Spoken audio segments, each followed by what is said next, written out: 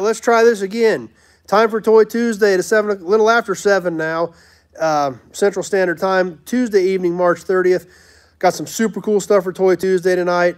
We'll see if we can get through it this time and see if we can make it work. But had a bunch of you on. We just lost the connection, so we'll try it again. But anyway, we'll get back into our topic about designers. Obviously, we talked a lot about Billy Mitchell and his career with GM on the Sunday Night Live chat.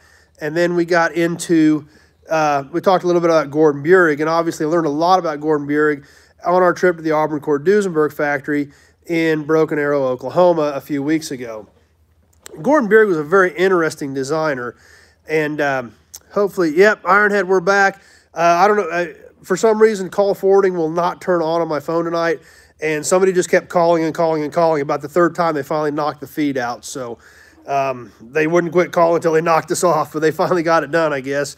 And I can't get, and for some reason, call forwarding will not set up on my phone tonight. And I don't know why it won't do that. But it just sits there and scrolls and won't let me set it. So we're going to roll with it. And hopefully we'll get through her now. And we'll get back into our conversation about Gordon Buehrig. You know, a very interesting, very famous designer, did a lot of cool stuff, started his career with Packard and General Motors and even Stutz.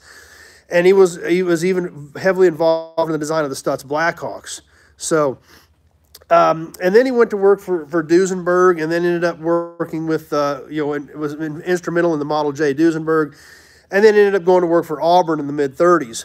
One of the cars, there's actually several cars he's very well known for, but one of the cars he's extremely well known for. Yep, Chris, we're back. We had somebody kept calling me, and call forwarding will not set up on my phone tonight. And they called and called and called and finally knocked us off about the third time. So I've tried to set call forwarding about 4 times tonight, and it won't set. So we're going to, hopefully we can get through her this time. But you know, not only was he involved in the boat tail Speedster Auburns in 35, he was involved in the iconic Cord 810, 812, commonly known as the coffin nose Cord. So, I mean, some absolutely iconic cars that he had his hands in. And actually, then after the Auburn Cord-Duesenberg company went bankrupt, he actually went to work for Ford in the late 40s. He was involved in the 51 Ford Victoria, the 56 Lincoln Mark II. Once again, some iconic cars for Ford that he was very instrumental in developing those designs into cars that today are still iconic.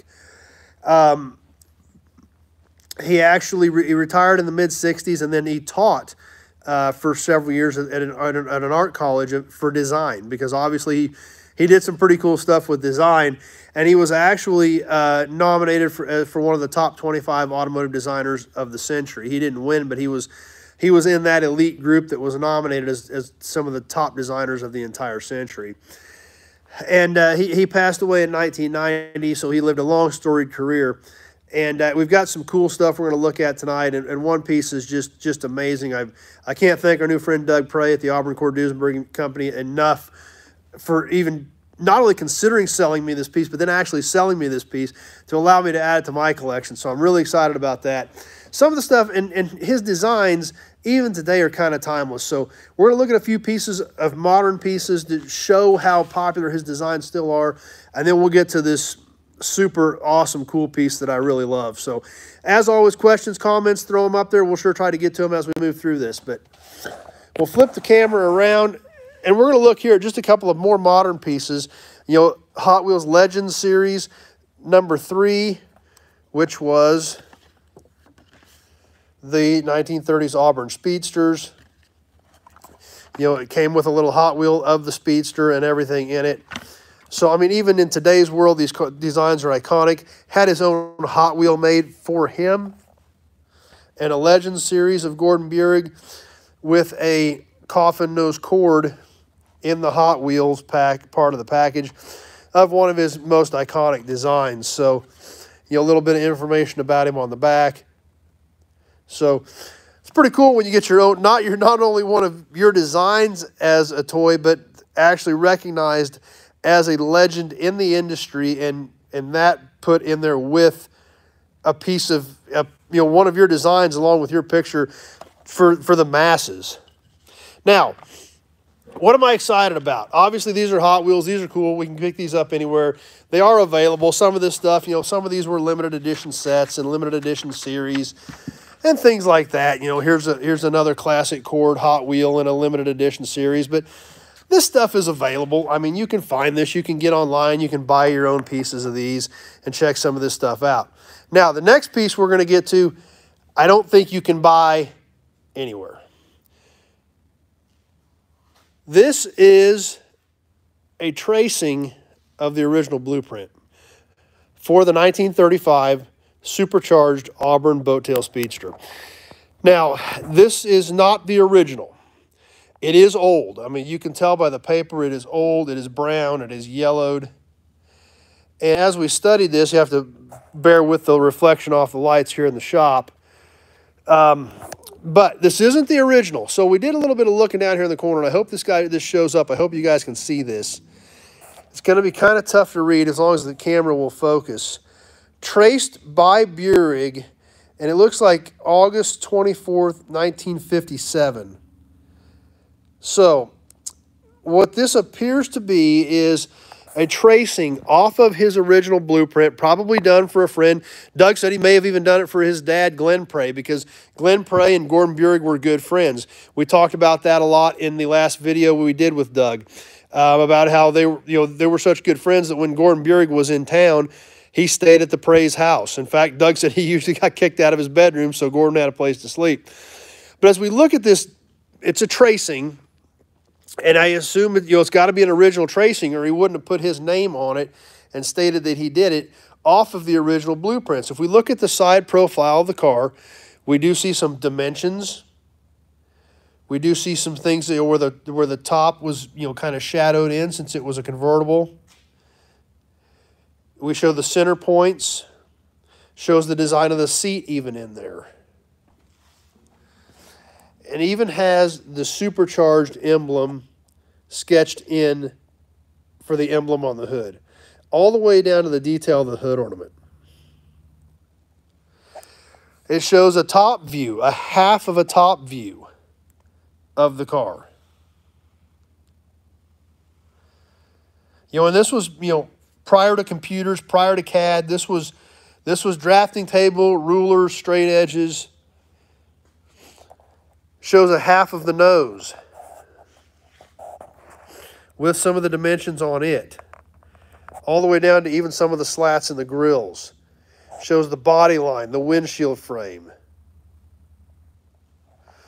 And then the last piece of this sketch or tracing of the original is the actual boat tail part of it. That's right, Ironhead says, even cooler, now we can build one. Actually, you can buy a brand new one. They are getting ready the Auburn company is getting ready to make a run of new ones. All steel 35 Auburn Boattail Speedsters. But, if you look at this half section of the rear, you can see where the top is kind of lightly stenciled in as being up. Even shows the tires. And just an iconic piece of an iconic car. Like I said, I don't have anything else to go on this piece other than the fact that it says traced by Buehrig. Now, where it came from and where I got it and the story behind this piece is, to me, it's epic. I mean, this is one of the most beautiful cars ever designed, an iconic car, an extremely well-known car, and to see what they did. I mean, like I said, this is, traced by Buehrig. This had to have been done off of the original blueprints. So, pretty cool piece, pretty iconic, and I honestly can't believe that I own it. It's just something you don't hear of. It's not the original artwork, but it is from the original artwork, done by the original designer who did the original artwork. So, I don't know what kind of category that falls under. It's not really a print. It's not really a copy because it was done by the original guy off of his original stuff. So thanks, Ironhead. You like it too. It is a great piece, and to me, it's amazing. Like I said, I can't thank Doug enough. I was shocked that he considered selling it, and after we talked about it a while, he did agree to sell it to me, and I'm just ecstatic about it.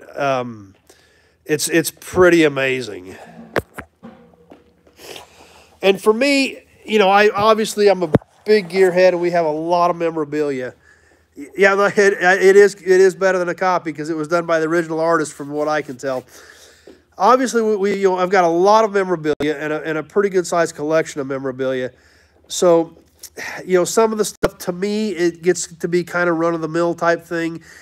Some things I get kind of jaded about, but I still get excited about it. But to add something like this, to my collection and what me and my daughter have put together with our collection of memorabilia and automobilia stuff, it's pieces like this that are just so iconic. You're talking about an iconic car, a legendary designer, and a piece that his hands touched, And, like I said, it was probably done for a friend. And like Doug said, maybe he may have even done it for his dad, Glenn, back in the late 50s.